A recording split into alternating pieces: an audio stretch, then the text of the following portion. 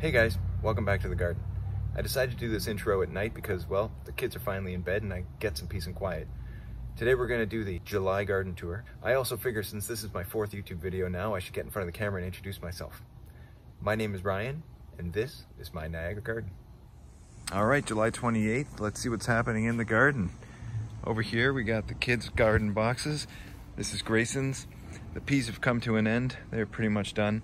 The carrots are really coming up, and the broccoli are finally starting to push through. We had nothing come up from the green beans, so we're gonna have to replant there. And over in Thea's garden box, we got the carrots pushing up. The black peppers are doing great. The royal burgundy beans are coming in as well. And finally, the cucumbers started growing. And of course, we have our Tidy Trees tomato, which is getting bigger and producing more tiny fruits. Over here, we have what's left of Bodie's little garden. He's kind of torn it apart a little bit, but you know, he's two. The Tidy Trees tomato still managing to pull through with a few more tomatoes. All right, into the big garden we go. The eggplants here on the left are doing great. Check it out. We've got some huge fruit on there. Those are your standard Black Beauty eggplants. And then in here, we've got the Listada Rigandia. These are seeds I got from my cousin Jen Edwards, and I had 3 seeds. 2 of them died. So that was the last seed, and it produced this great plant. So I'm really happy about being able to give some seeds back to my cousin. Here we have all the peppers. We've got the golden peppers, the red peppers, and the black shepherd peppers. Intermixed there, we have some parsley and some oregano down there. Right here you can see some really good production as well. That's a huge shepherd pepper and lots of big bells coming in here. These are going to end up being red. That one is going to be a golden.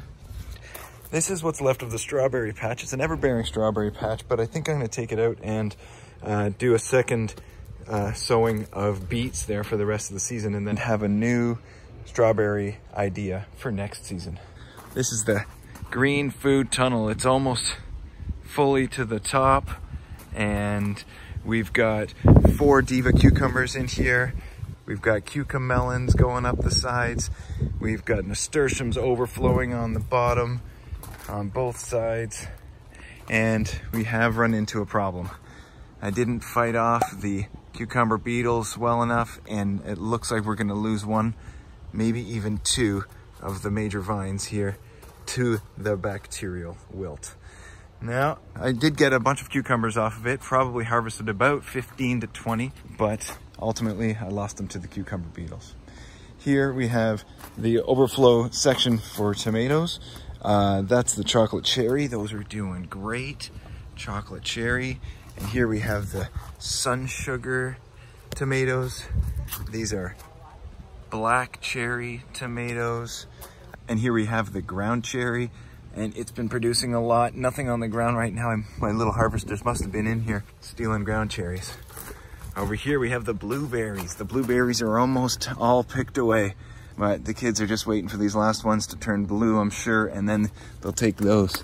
This is the grapevine that goes all the way up and over and through and out the garden.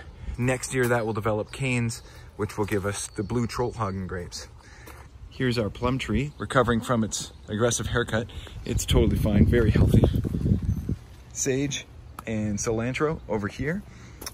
One is bursting and the other one's pretty well done. Over here we have the 2 pear trees, also recovering from the aggressive haircut. And some zinnias down below that have finally decided to bloom. Over here we have the Sweet 17 different varieties of tomato in 18 square feet. And lots of stuff happening here. So many cool things. The Cherokee Purple is coming in. That'll ripen, lots of production there. They're getting big and heavy, so they're starting to need those plastic tomato hooks. Look at the size of the big yellow German. Oh my goodness, I don't know if you can see that, but it's bigger than my hand can hold. That's the Super Sweet 100. Those are sweet golds. These are the Indigo Rose. These are sweeties. More Indigo Rose. These guys are mortgage lifters. These guys are supposed to be Tim's Black Ruffles, but they don't look black or ruffled, and I don't know. A guy named Tim didn't give them to me, so we'll see what happens there. I think they might have been mislabeled. Here's our Sicilian saucers coming in nice. And these are the solar flares. Oh, those are gonna be pretty. Those are mortgage lifters, my favorite from last year. These are Bonnie Best. In here, we've got perfectly round, medium red, and they're starting to live up to their name. So many good things happening in the Sweet 17. It's been great. Lots of vines have reached the top of their strings.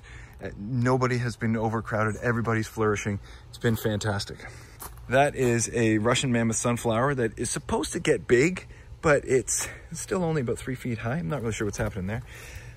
The heat might be getting to it and the lack of water. Those are broad Windsor fava beans, which I thought would be bigger. Might be the same problem as the sunflower. These are the orca beans, which I planted 16 plants. I got 3. So hopefully these guys live. And here are the cantaloupe and honeydew melon on the semi-arch trellis. They're about halfway up the trellis now. They're doing okay. They're fighting off the cucumber beetles as well. So we'll see what happens there. These are the red anasazi beans. They are climbing up the trellis, and hopefully they'll start to produce as well. Here's my kale patch. It's doing super healthy. Every morning I come out and I snip off 2 or 3 leaves for my smoothies, and it seems to produce way more than 2 or 3 leaves new per day. So it's outpacing my smoothie eating, so I might need to use it for something else. Here are the white currants. They produce tasty white currants down in here. If you can see them right there. I love the white currants. This brings us to our red seedless table grape named Vanessa. And it is growing like crazy. I don't know if you can see this, but the vines are just coming out of everywhere. They're gonna be splayed across the fence. The cordons will go across the fence, and then the canes will come down, which will produce the grapes next year. It's a 3-year plan for the grapes, and we're in year 2. I'm really excited for grapes next year. That giant bush that you see over there that is out and overgrowing everything is our red raspberries. We just finished the summer bearing, and I'm gonna have to pull out all of the canes that have just produced for me so that the canes that produce in September can have more room to see the sun. Everbearing means that they bear once in July and once in September. So looking forward to the September harvest. Our direct from seed box over here has cut and come again lettuce, and sure enough, it's come again. I mowed this down before we left for camping about 3 weeks ago, and it's back, ready for salad greens. Here we have the second crop of radishes coming up. They're doing all right. And then next to them are the first crop of carrots. They are gonna be tasty. They are quite ready to come out of the ground now. So we'll be doing a harvest quite soon so we can plant a second set of carrots for a fall harvest before the frost.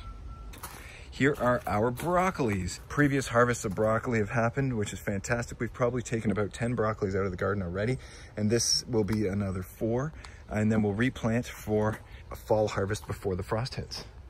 Next we have our Himrod green seedless table grape.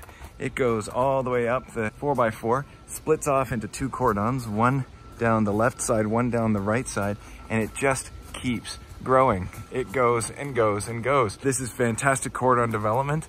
Next year, we're gonna fill in the middle with a grid where the canes will grow off of the sides of the cordons. Each leaf node this year corresponds to a cane next year, which will grow across and grow grapes that we'll be picking from above our heads. That's the 3-year plan for our table grapes. All right, I think that's everything in here. Let's go to the back garden, shall we?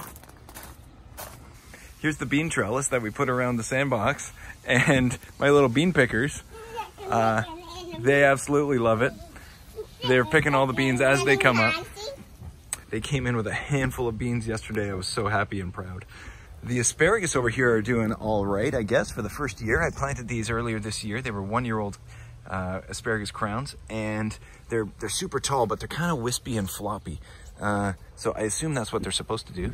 And next year, I'll let them mature even more. And then the year after that, we'll get a healthy harvest.